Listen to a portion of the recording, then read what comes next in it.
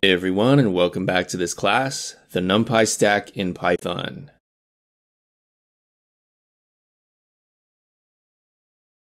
In this lecture, we are going to talk about feature vectors. First, I want you to consider, what is a vector? A very basic definition is that it's simply a list of numbers. At this point, I think we know what a list is, and I think we know what numbers are, so there's no need to break this down further. But importantly, we can visualize vectors by drawing them on the Cartesian plane. This is going to be useful for conceptualizing what machine learning does in the abstract sense.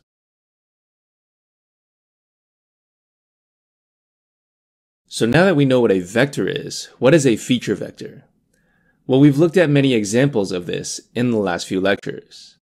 One of my favorite examples is predicting someone's exam grade. To do this, we have a table of inputs.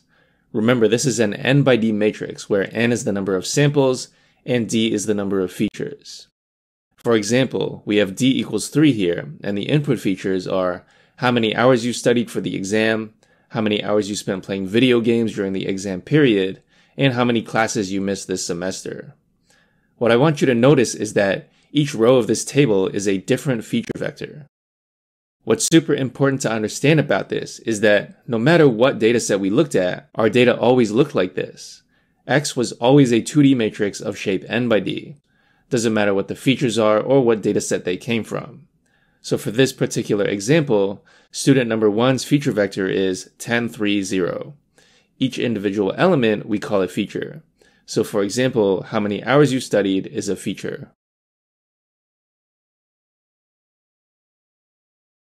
So why is this important?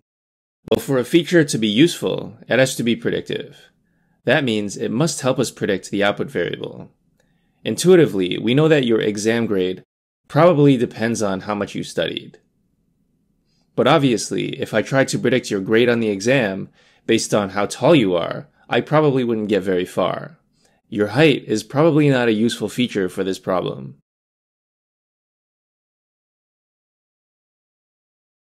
So a lot of people ask me, in the real world, how can I come up with good features? And there are a variety of approaches you can take. One is not necessarily better than the other. But it's good to know what approaches are available to you so you know what to try when you're working on your own machine learning project. The first one is very simple and what most people would consider obvious: using your domain knowledge. For example, an expert in, say, anatomy is going to come up with better features for a biological dataset than, say, an accountant. I'm assuming accountants don't know that much about biology, but I could be wrong. In any case, let's assume this is true. Now, on the other hand, an accountant can probably come up with better features for a financial dataset than a biologist can. This is because each person is an expert in their respective fields. And we are all experts in going to school and taking exams, so we know that a person's height doesn't really affect how well you do on the exam, whereas how much you studied does.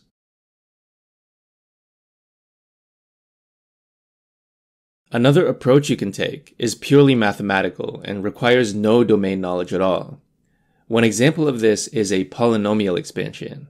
We know that if we have a complex curve, we can use an infinite Taylor series to approximate this curve. Normally, we don't need an infinite number of terms, but just enough so that it represents the pattern.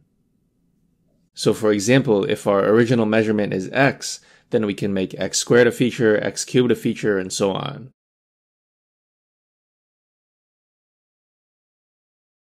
So how would this work?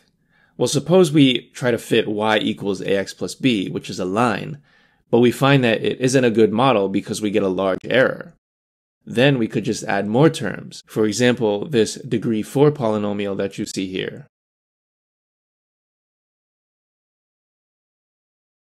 Now it's important to realize that in some sense, this method is more powerful because it doesn't require you to understand anything about the data you're working with. In fact, that seems really powerful. Studying biology and finance probably takes a really long time.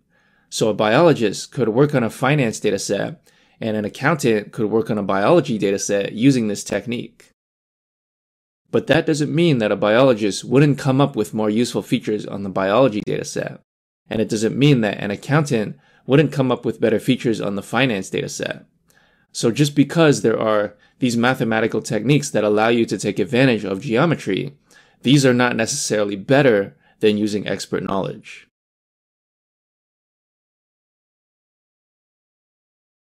Now I want to point out that we've already taken advantage of this mathematical approach in this section. You and I probably don't know too much about breast cancer or airfoils, and yet we were able to build some pretty accurate models for those datasets. How is this possible? Well, it's because models like deep neural networks do automatic feature extraction when they are learning.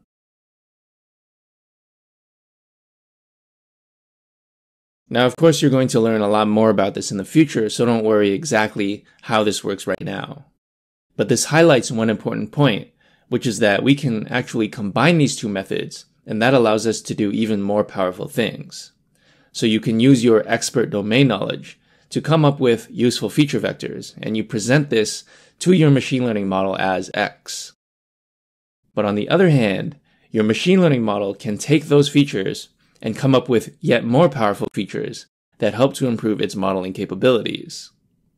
It's worth noting though that in deep learning, we usually take the approach where we don't do any feature engineering at all, and just let the neural network do all the work.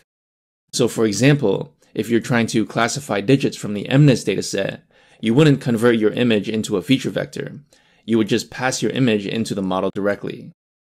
So whether you take the hybrid approach or not is dependent both on what kind of dataset you have and what kind of model you're using.